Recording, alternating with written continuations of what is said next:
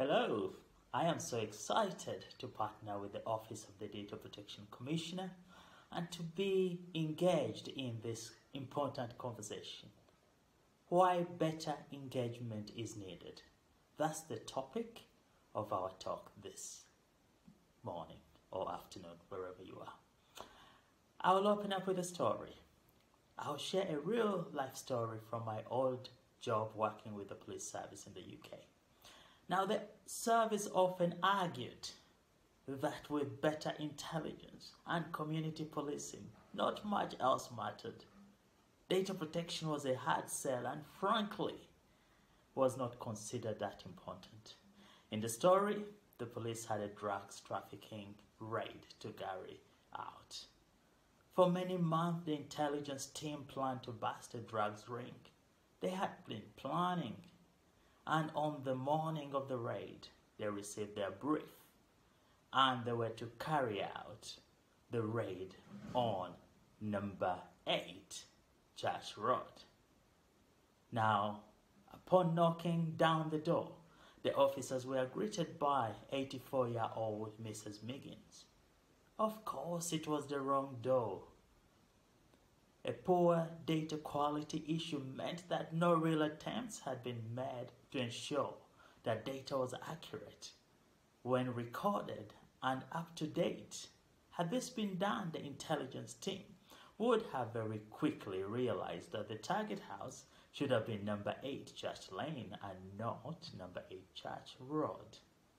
Better engagement with data protection can be the difference. Taking data protection seriously and recognizing that our actions with data have real life consequences, and worst case could have life and death consequences. It could have been worse in this story. Information is critical to every part of our lives and to every business.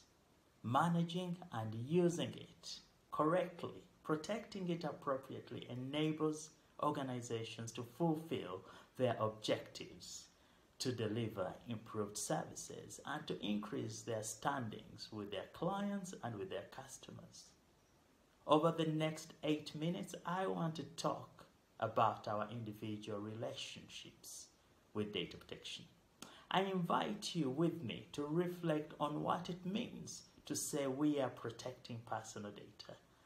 I want to share my story. I want to bring to life the journey my organization is on, the challenges, but also the benefits this has brought to us and to the communities we serve and to the customers and society as a whole.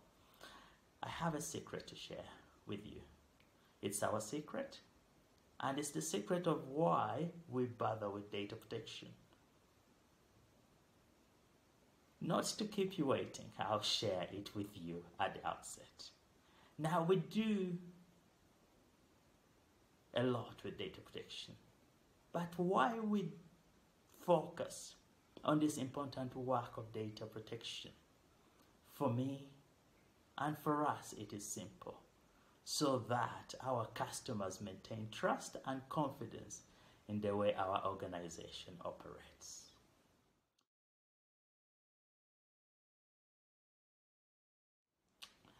I have been asking myself why data protection is so important to me. What drives me is simple. It's the question of making a difference to lives. I ask myself this question every day. What good can I make today? Now, in my role, I can influence understanding across my organization and a positive engagement, which must be all the way to the top of the organization. For me, it's about seeing employees confident when they know why all this data protection talk matters. Because of the simple reason that they are part of an organization which values personal data. That is a powerful statement. Everyone in the organization, including you, must know that it matters and that everyone has a part to play. You can help cultivate a positive data protection culture. Yes, you can. Your care will translate into and trust of your clients and customers. Trust is at the heart of every customer relationship and every consumer relationship. That trust will differentiate you, your organization, from your competitors. We can, as individuals, foster understanding and positive engagement with data protection at a cultural level. And when we get to that point, we know that it's beyond just a tick box exercise.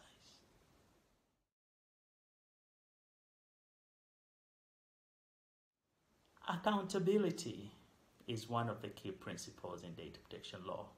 It makes you responsible for complying with the legislation and says that you must be able to demonstrate your compliance.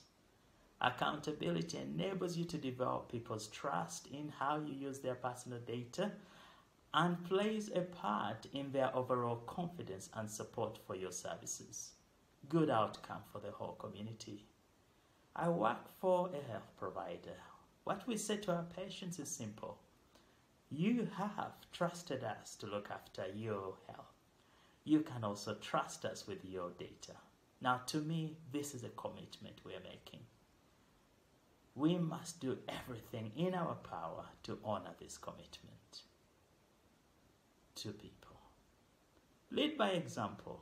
Data protection is simply choosing to do the right thing with people's data. It is about embracing a move towards greater openness. For us, in the practical sense, we have opened ourselves up in relation to subject access and other individual rights. A web form on the website that allows customers to find us, to talk to us, that we don't hide away from them, to ask us questions about their data. In our stores online, we have fair processing notices displayed. We have a privacy policy online. It tells people how we use their data. Now, it's a win-win strategy. It creates trust. It allows greater engagement by those to whom the data relates. It keeps your organization engaged.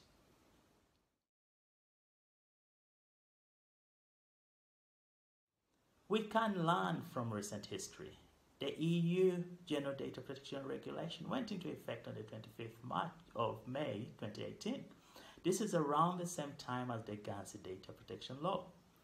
Now, as the date on which the regulation took effect was announced well in advance, many organizations took the opportunity to start preparing for it well ahead of time, initiating their corresponding GDPR adaptation programs. Others procrastinated until they had to rush to create a last-minute GDPR adaptation program, which in some cases was more about ticking the box to say that they had adapted rather than actually transforming the organization in the necessary areas. In this example then lies the two biggest challenges. One, data protection as a tick box exercise, and two, privacy by design. Privacy by design is all about all organizational activity taking data protection considerations from the outset.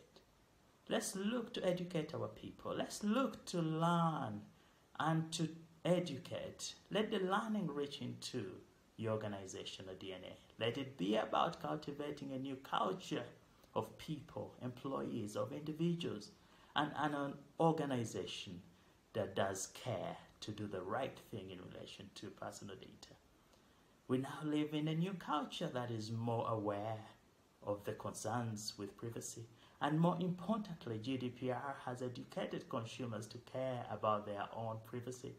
It profits us to go much beyond just having a data protection policy.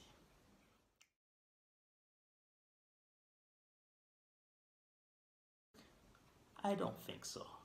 I do think we first have to look at what data protection legislation says. It says things like, let your processing be lawful. It says things like, let the purpose be the purpose for which you carry out and continue to process personal data and nothing else. As we would want our data to be treated, so must we treat other people's data. What the law is doing is simply encouraging us to look after others' information so that others who hold our own individual information also are obliged to protect our information and to treat it seriously. Organizations need to engage better with data protection by protecting others, we the individuals making up the organizations receive the same level of protection ourselves. Society benefits, so the law is spot on. Thank you for listening to me. And in regards to this project, I think it's excellent, excellent. Let's spread the word. You matter, your data matters. Thank you very much.